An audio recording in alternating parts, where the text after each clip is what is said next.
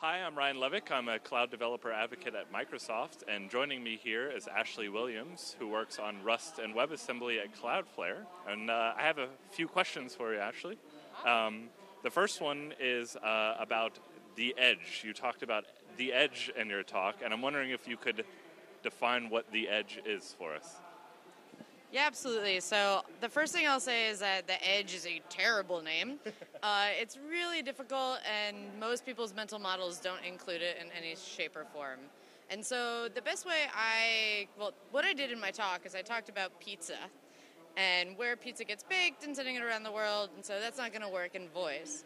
But fundamentally, you can understand that there are sets of data centers all over the world, and those data centers have disk space on them, and we often use that to cache static assets.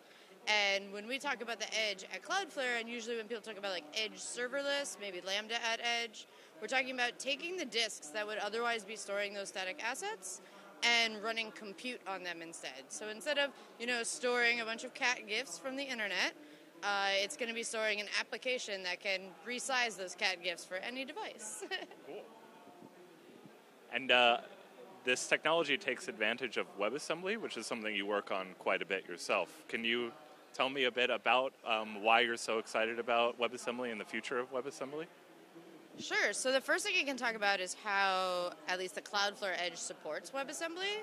So the Cloudflare Edge, instead of running a classic VM or container architecture, is using a runtime based on V8. So you can kind of think of it as the browser in the cloud, which is definitely confusing if you haven't thought about it before.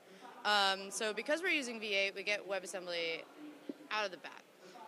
And so I'm particularly excited about WebAssembly because there's a ton of different types of applications that have kind of been excluded from the web because the web wasn't able to do the computation necessary to make that application run the way it wanted to. An example is like when Google proof of concept WebAssembly, they put AutoCAD in the browser.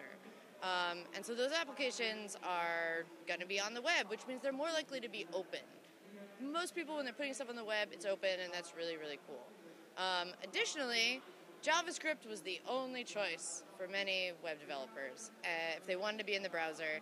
And it turns out that being an unwilling monopoly is just like a bad product position. And so for the web, I think it's going to be awesome that folks who don't want to write in JavaScript could potentially write in something different. And that also means that the folks that want to write JavaScript, when they go to develop JavaScript, the language, are not necessarily dealing with a kind of large, unhappy population of folks who need to, have their opinions heard, but they don't love JavaScript. They'd really rather another option. And so when the other options happen, I think you can fundamentally develop better languages for those audiences. And so the reason I'm particularly excited about WebAssembly being able to run on Cloudflare Workers is that while WebAssembly is meant to be a very small binary that runs very quickly, like when we talk about small, what do we mean by small, right? And small on the web can mean a lot of things. And so by putting like a browser on the edge, like you can still use WebAssembly. It will run super fast, really fast cold starts. But you don't have to download all of the WebAssembly. And so the size of it doesn't exactly matter that much. And so, I just think we're going to see a lot more applications in the web, new people who weren't writing on the web coming to the web, and just a lot of things performing a lot better. Great. And one programming language that takes advantage of WebAssembly is the Rust programming language, which both of us here enjoy very much. Can you tell our audience here why Rust is such a great choice for WebAssembly development? Sure, absolutely. So I think the first thing I'll say is, you can compile any language to WebAssembly. The question is, should you?